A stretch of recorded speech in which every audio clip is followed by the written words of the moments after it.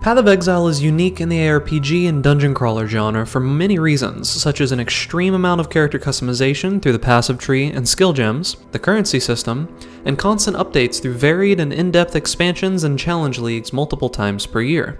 However, what I would say is the bread and butter that puts Path of Exile above and beyond its competition is the absolutely breathtakingly expansive in-game mapping and Atlas system. Now, if you're new to Path of Exile and have just finished the campaign and opened up the Atlas for the first time, you might be getting PTSD flashbacks of the first time you open the skill tree. But fear not. With this extensive guide to mapping and the Atlas, you too will be conquering the ElderSlayers in no time. Remember, if this guide helps you out, the best way you can help yourself and me is to like this video and subscribe to my YouTube channel. It lets me know what kind of videos you want to see more of in the future. Also, I stream on Twitch in the evenings at twitch.tv/bigducks, so if you want to see examples of in-game content, you can find links to my stream, Discord server, and Twitter in the description down below. Also, before we begin, there are timestamps to each individual section of the guide that you see listed on your screen in the description of this video. Once you've finished the campaign in Path of Exile and liberated Rayclass from the evils you just so happened to release upon it in the first place, you end up in a hideout of your choosing with a bunch of scary looking dudes surrounding you, all looking at you like that guy that stands outside of Walmart asking for $1. So as your only option of escape, you grab onto that little tablet you found that just happens to have what looks like a crude map of a beach scrawled on it. And with a dream and a prayer, you slam it into this strange device that just happens to be nearby, hoping it will take you to your long-awaited beach vacation where you'll sip on margaritas and soak in the sun, only to find out that the same exact monsters that have been chasing you this entire time are here as well. But they're stronger, smarter, and far more dangerous than anything you've seen so far. There also seems to be others like you trapped in this realm. This is the Atlas of Worlds.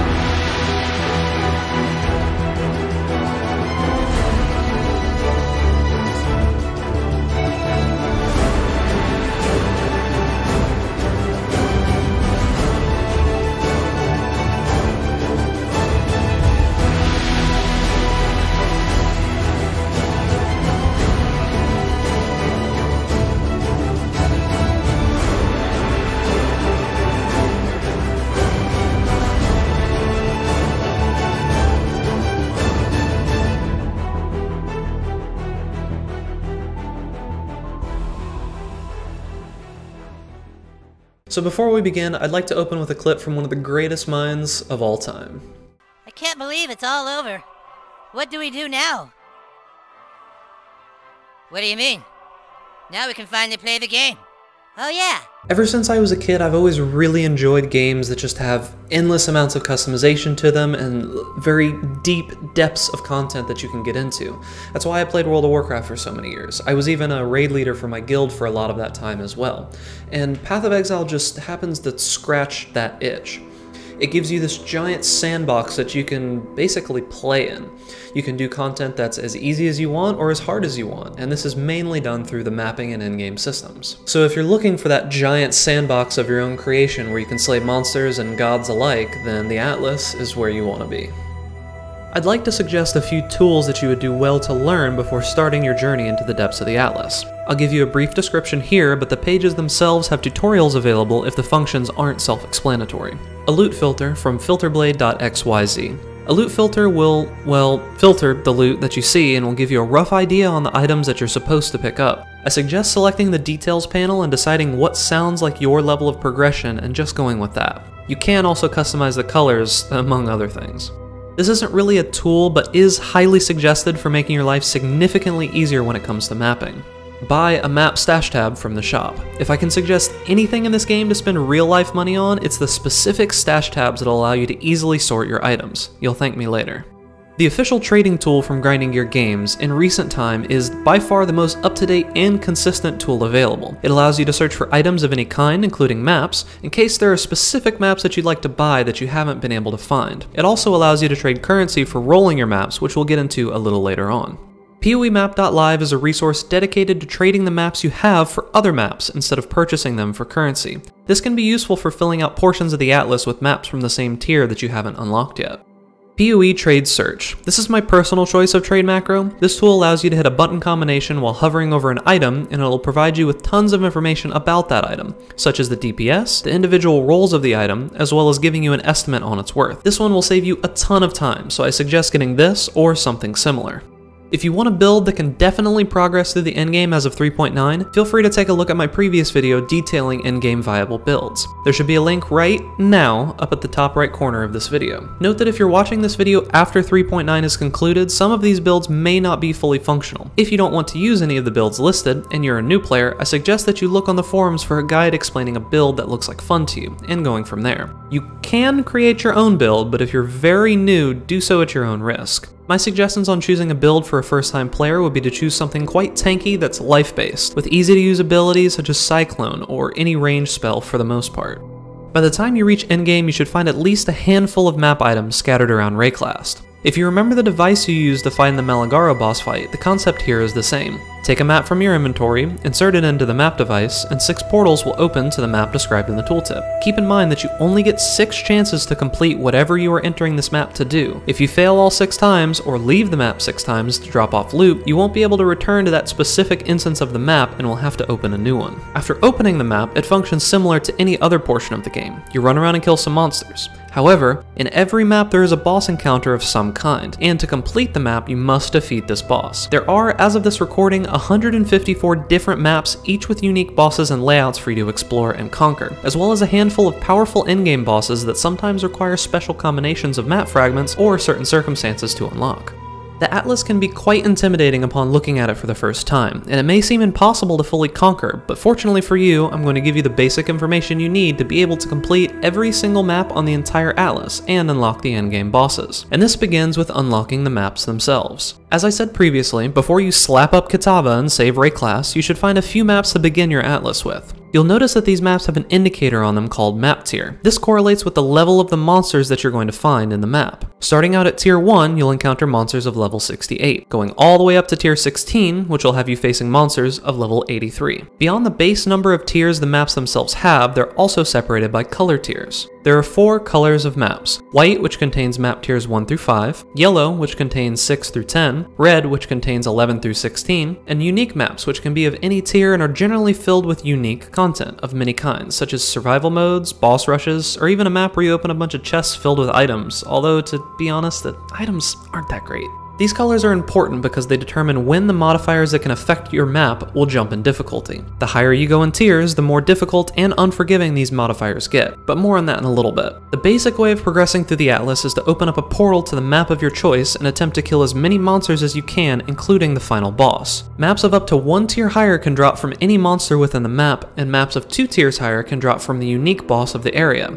Keep in mind that maps that are directly connected to your current map as shown in the Atlas have a much higher chance of dropping, and maps that are not connected and still currently grayed out cannot drop for you in any way. Once a map is completed, it can drop in any area following the rules I stated before. However, if you take a look at the maps on the Atlas, you'll see an indicator in the middle giving you an idea of what your goal is. The more maps that you complete with the given conditions, the higher chance for high-level maps to drop becomes.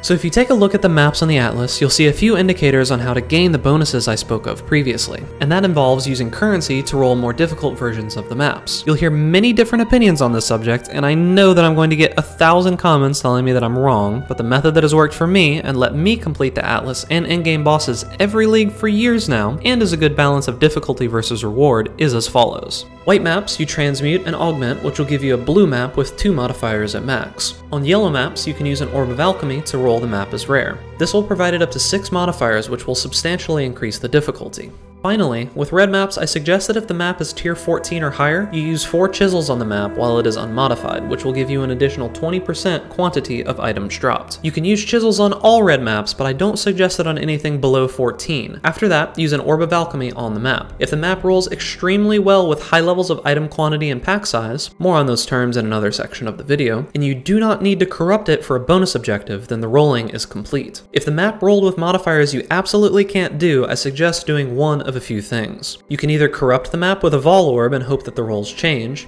If they don't, you can save that map for a different character. Or, if you intend to do the map on the character you're playing, I suggest you re-roll it either by using a Chaos Orb or scouring the map and then rolling again with an Alchemy Orb. However, if the map rolled with poor modifiers and low quantity and pack size, or you need a bonus objective, I suggest corrupting the map with a Vol Orb and running whatever the outcome is if you can. That is the very, very basic rolling method for running maps. However, going a bit deeper cheaper, there are a few more things you can do to juice up your maps and make them far more lucrative. For very high tier red maps, you can insert sacrifice fragments to add additional quantity of items dropped to the map. I generally suggest only using dusk, dawn, and noon fragments, in that order. Midnights are difficult to come by, and you should save them for running at Ziri or for selling. For maps that are extremely well rolled, or if you're trying to farm for a very specific outcome, you can include items called scarabs which do very specific things. You can read more about what individual scarabs do on the scarab items themselves. Another option is to take the maps to the master of your choice and run their mission that you earn over the course of running maps. I'll be making a video entirely dedicated to the masters and their different gameplay and areas in the future, so if you're in the future and you're interested in more info, I'll link that video at the top right corner now.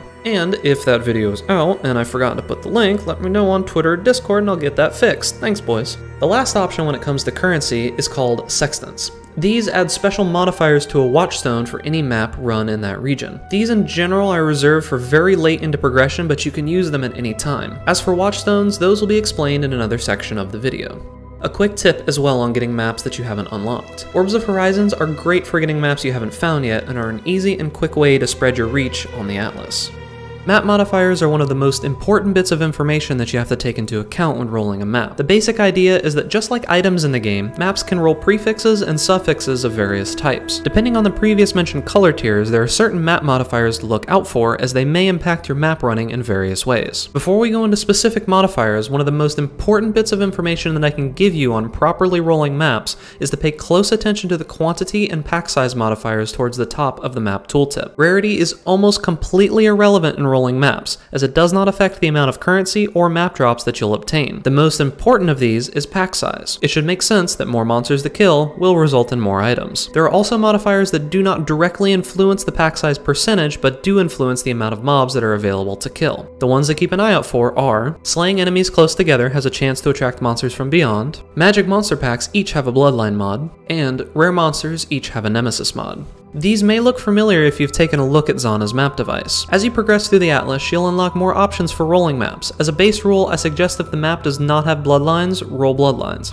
If it does have bloodlines, roll beyond. If it happens to have both of those things, roll nemesis. If for some reason you have a map that has absolutely all of these and is high tier, I would suggest rolling Legion on the map. I'll go more in depth on this in the Masters video I spoke about earlier. The next most important number is item quantity. It increases the amount of items that drop from the map, if it wasn't obvious that more items equals better. Moving into the specific modifiers to look out for. Note, for some people this section will not be useful, but for very new players, take a look at the mods that I've listed here and keep an eye out for them. Starting with modifiers that can affect all maps, some things to look out for are: area is inhabited by ranged monsters. This one in particular is only dangerous when coupled with other modifiers such as monsters fire additional projectiles, but when the mods are loaded up for these creatures, you can get off-screen from 100 to 0 and not even realize it happened. Area contains many totems. There are a few totems which can be heavily dangerous, such as diamond totems that give a 100% crit chance to all nearby allies, detonate dead totems, which I'm not actually sure exist anymore, I haven't seen them in quite some time, but they did exist at one point, and totems that make nearby allies immune to death.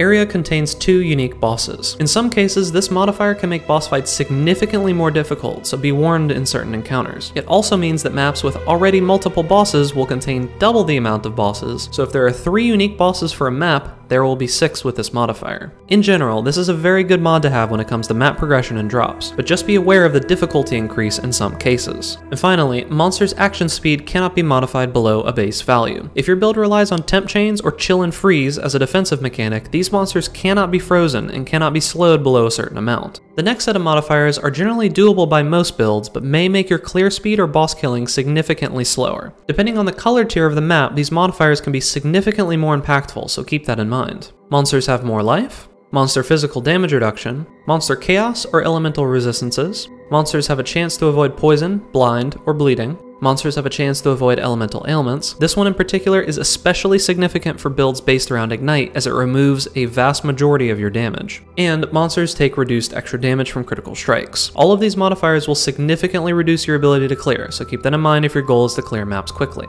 This next set of modifiers poses a significant threat or potentially makes you unable to run the map at all. In all tiers of maps you can find, monsters reflect physical or elemental damage. For most builds, this is a strict do not run unless you have some form of immunity to reflect or a way to instantly leech or regenerate. Monsters have increased critical strike chance and critical strike multiplier. Players have less recovery rate of life and energy shield. This mod significantly affects regeneration based builds. Area has patches of shocking or desecrated ground. These are the two much more dangerous ones, but burning and chilled ground exist as well. Players have reduced chance to block and less armor. And finally, players' chance to dodge is unlucky. Of note, the unlucky modifier means that the roll that happens to determine if you've dodged or not will roll twice if the first roll lands on dodge.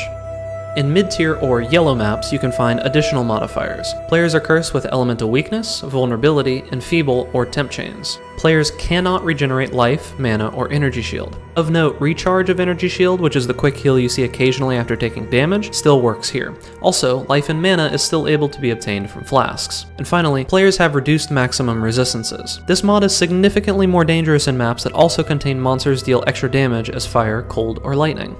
Finally, in high tier or red maps, you can also find the modifier cannot leech life or mana from monsters. These modifiers listed are the most impactful ones in my opinion, but there are rare circumstances and combinations of modifiers that can cause extremely difficult situations, so always take into account the way that modifiers interact with each other.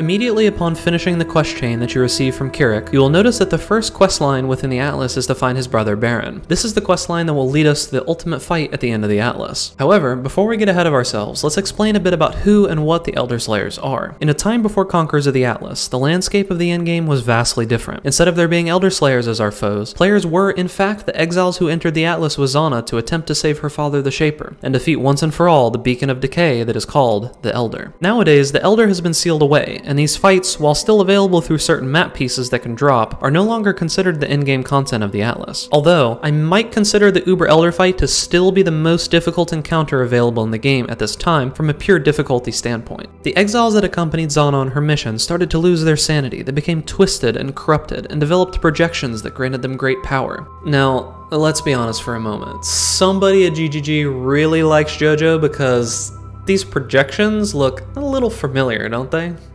There will be story spoilers for Conquerors the Atlas going forward from this point. I'll attempt to minimize them, but with the nature of the topic, some things may be spoiled.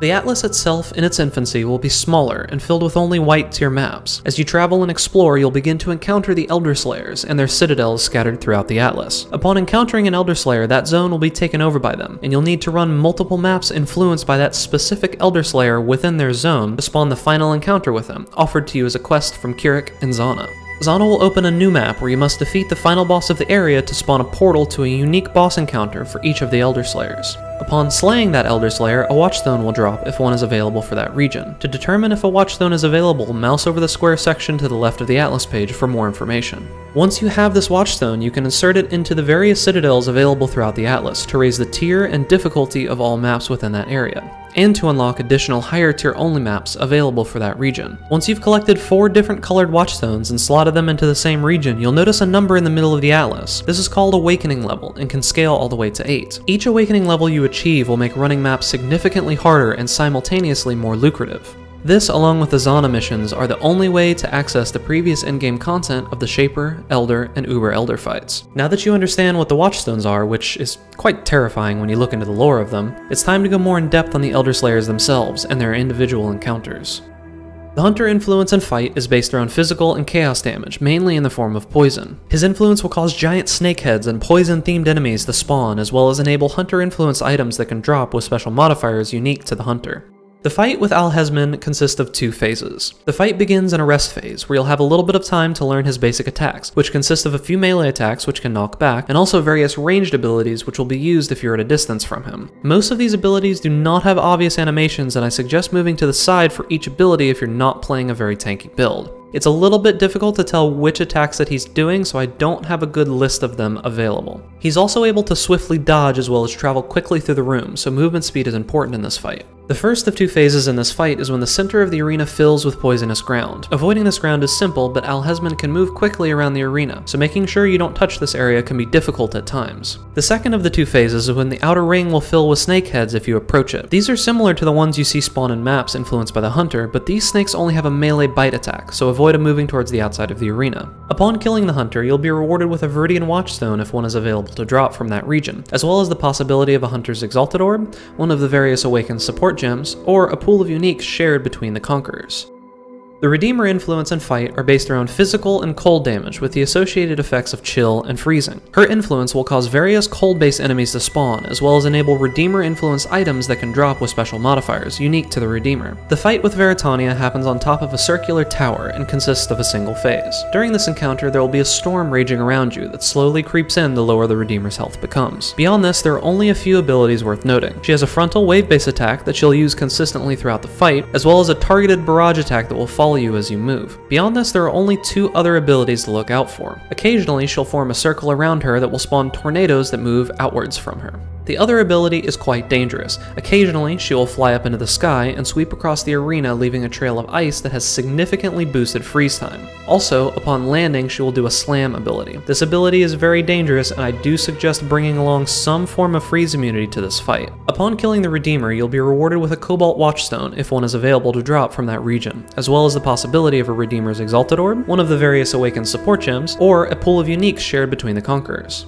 The Warlord influence and fight are based around pure physical damage. For most builds, this makes him by far the deadliest when it comes to damage done. His influence will cause various physical-based enemies and banners to spawn, as well as enable Warlord influence items that can drop unique to the Warlord. The fight with Drox happens in a cross-shaped arena with 4 gates at each end and consists of 2 phases. The first phase is the general fight and will contain every attack that he's going to use against you. He has a frontal swipe which deals very heavy physical damage that he uses consistently, and while he is attacking you, there will also be numerous attacks that come from large fists positioned throughout the arena. These attacks consist of a slam ability that will be accompanied by one of a few specific voice lines, either Hand of Justice or, and 2 other attacks that are based within the corridors on the sides of the arena. These have very obvious indicators, so look for giant fists positioned on either side. In addition to his other attacks, there will be minions constantly spawning for the duration of the fight, as well as the main mechanic, which is banners that will be consistently placed in specific locations during the fight. Some of these banners do heavy physical damage upon being placed, so be aware. These banners cause all enemies within their range to be completely immune to damage. They are the #1 priority to clear if enemies are within them. The second phase of this fight happens only occasionally. I generally only see it 1 time during the duration of the fight. It may be health gated, but I'm not 100% positive. Drox will summon what looks like a large shield with a banner around him. During this phase, minions will spawn and he'll take significantly reduced damage, but most other mechanics in the fight will cease. Use this time to do as much damage as you can.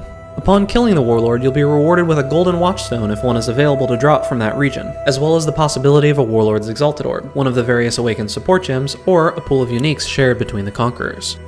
The Crusader influence and fight are based around physical and lightning damage. His influence will spawn various lightning-based enemies as well as large runes that appear on the floor. While standing in these runes, you take damage over time and lose mana. His influence also enables Crusader influence items that can drop unique to the Crusader. The fight with Baron is very straightforward and he has very few abilities. There are runes positioned throughout the large square arena that when lit up deal damage over time and drain your mana. The main focus of this fight is avoiding standing in these. Sometimes the entire arena can be filled up it seems, so bring a movement ability that allows you to jump over things. Along with this, he has a dash ability that deals no damage, as well as beams that he'll shoot out at you throughout the fight. Note that the beams do damage with all portions of the ability, the beam itself, as well as the area on the ground it hits, and the subsequent explosion that happens afterwards can all damage you. The beams can also shotgun, so do not run directly at him at any time. Move around him in circles if possible. He also has a slam ability, but he only casts this occasionally. Upon killing the Crusader, you'll be rewarded with a Crimson Watchstone if one is available to drop from that region, as well as the possibility of a Crusader's Exalted Orb, one of the various Awakened support gems, or a unique pool shared between the Conquerors.